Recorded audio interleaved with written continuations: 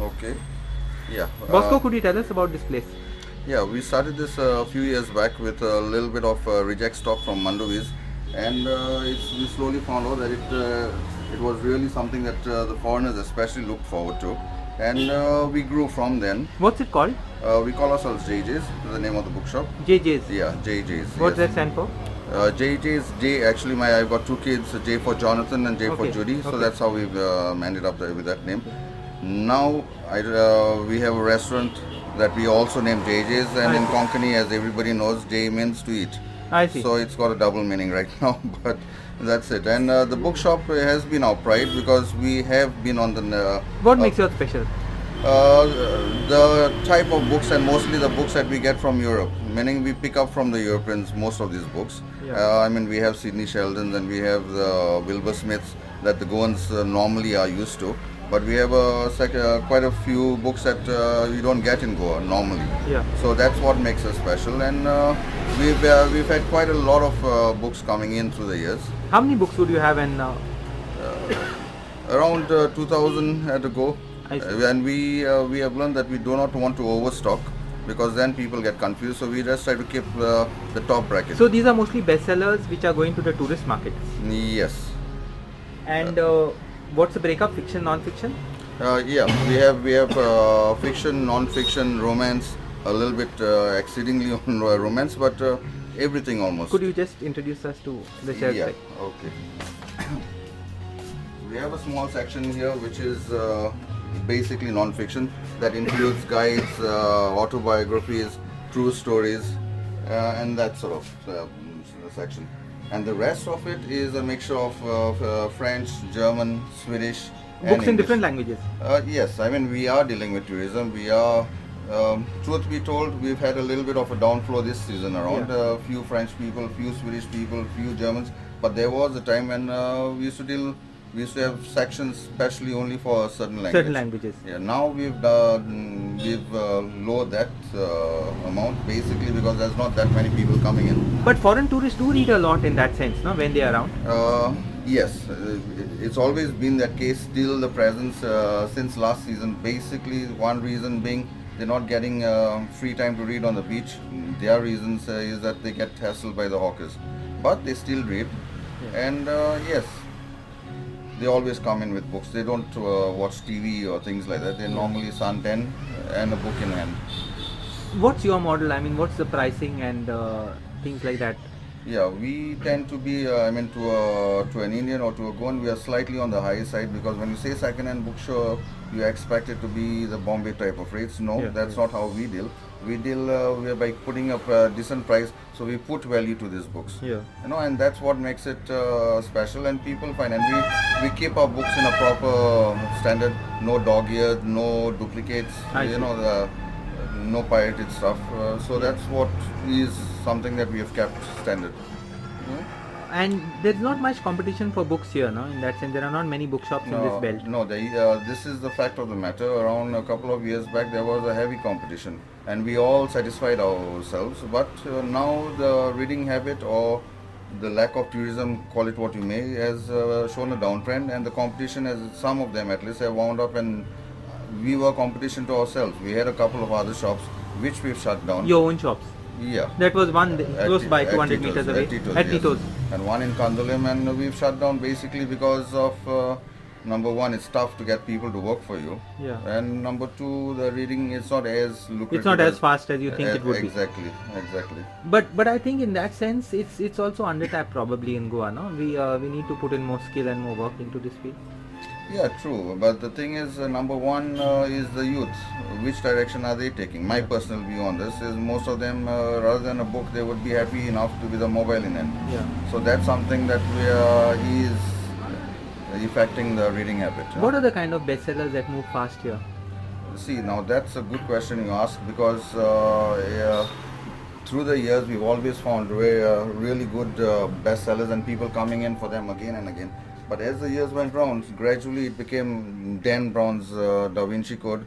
For 3 years running till the movie came out, that was the bestseller. I see. But after that, this season around, I wouldn't be able to point a finger on any bestseller because nobody's I think again it's tourism. The lack of tourism is what's making it difficult to really put a finger on it. You know. And this is the heart of the tourism belt in that sense. Any other part of Goa may not be so dependent on tourism as Baga, Kalangut, Kanduri. I wouldn't say that. If you reflect back, I think the whole of Goa depends on tourism. Though we do not see it in the open. I mean, people who do the stationaries and stuff, they operate. Bosco, can you show us around like some kind of variety? So this is non-fiction, and then non-fiction as if you come in a bit closer, the autobiographies, a few guidebooks because we're coming to the end of the season, so we've learnt not guidebooks to Goa. Guidebooks to Goa, to Nepal, to people look out for strange places like Greece and Pakistan. Okay, you never know where people travel. Yeah, exactly. So, and that's it. True stories, a few books on Goa, like the churches of Goa and things like that. Okay. And sometimes bird books. And the bulk of it is thrillers and romance. Of course, we have this problem where Goans don't read and things like that. But do you think, in a few years' time, we could think of an antiquarian bookshop, like how they have in some European cities, which actually add a lot of value to books?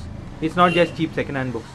Yeah, possibly. I mean, I'm not really into this, but let's put it this way, from my experience of people wanting to read, and when I say we are more foreigner oriented, it doesn't mean that we've not been getting people from Bangalore and Bombay really taking a liking to the bookshop. So yes, we have people who are intellectual and really want to read. But the question is how to get the numbers, because in Goa the problem of numbers is always there.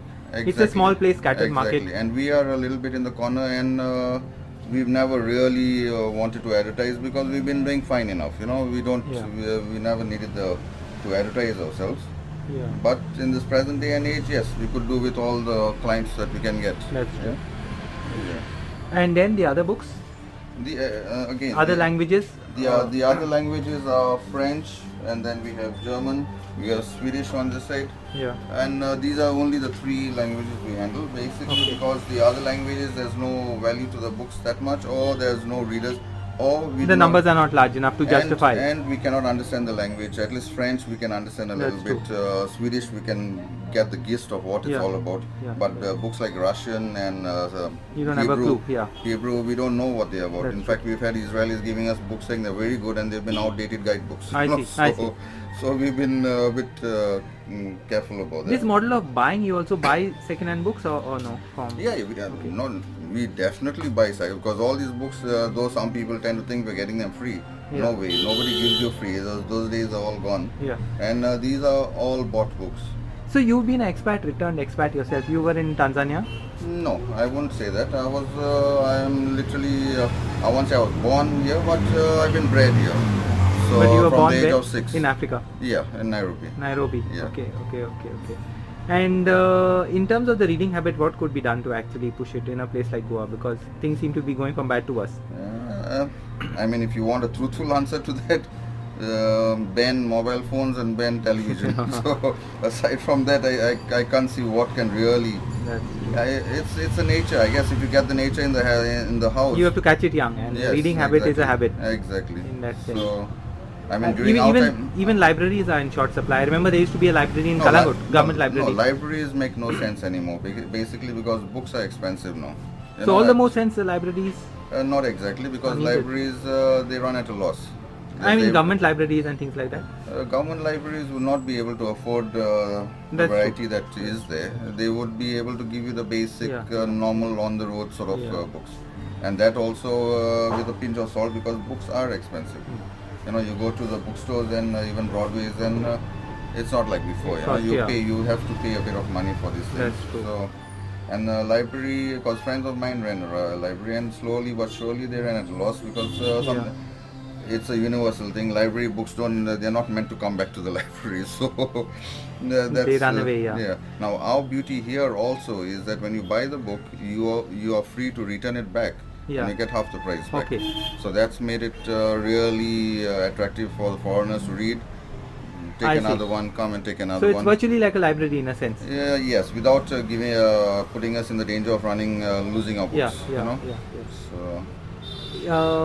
There were some other libraries working on a similar model at Kalangut and Anjuna. Yes, there still are. There are still some of us, some other places operating the same way. But then again, as I said, it's not only me, it's not only us. Everywhere there's been a bit of a downtrend in reading habits. There is definitely a downtrend in reading habits. I have a feeling even in Europe, the reading is not as it used to be. So this is something, blame it on credit crunch or I don't know. It's not, and I mean, really, it's easier. Me personally, I used to read a lot. Yeah. I used to read a lot. Now you just don't have time. It's so easy to just sit in front of the telly and switch on. Or even the computer takes a lot of time. Yes, I'm not so much in the computer, but yeah. Thanks so much and all the best. Yeah, Maybe thanks. unless you want to just show us around the other rooms or. Yeah. Okay.